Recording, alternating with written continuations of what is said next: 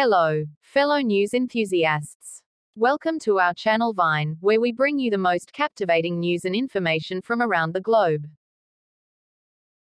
If you're passionate about staying informed about world news and information, hit that subscribe button and join our community. Gold held near 4-month lows as traders awaited key U.S. inflation numbers later in the day after a slew of strong data prints and hawkish comments from Federal Reserve officials raised bets of more rate hikes.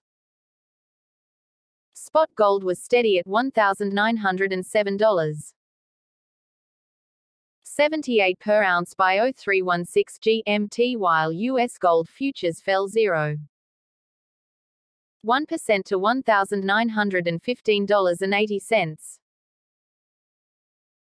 A stronger dollar, along with the chance of a recession being slim, was weighing on gold, said Brian Lan, of Singapore dealer Gold Silver Central.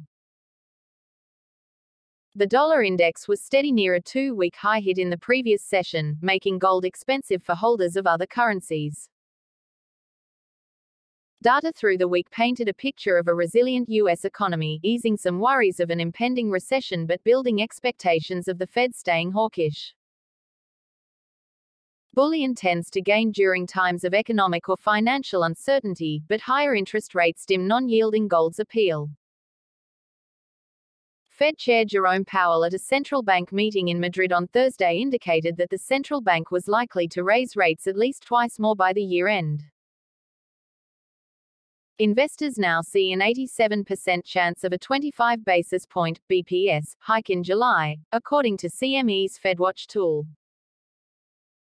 Bullion was also en route to its first quarterly fall in down 3.1% so far. The central bank has raised rates by 25 bits per second thrice this year, pausing in June. Benchmark Treasury yields edged lower from their 3-month high on Thursday. A rise in Treasury yields makes gold less attractive by raising the opportunity cost of holding it. Market participants are awaiting personal consumption expenditures (PCE) data for May, with core PCE expected to be 4.7% on a year-on-year basis, well above the Fed's 2% target. Yet, gold could perform well in the long term, as we are almost at the end of the Fed interest rate hike, which supports gold prices. And we don't think the economy will continue to be strong, despite equities having risen, Lan highlighted. Spot silver rose 0.2% to $22.59 per ounce, platinum gained 0.7% to $900.22, while palladium was up 0.8% to $1,239. Thank you for watching. Please subscribe this channel where I give you world news and information.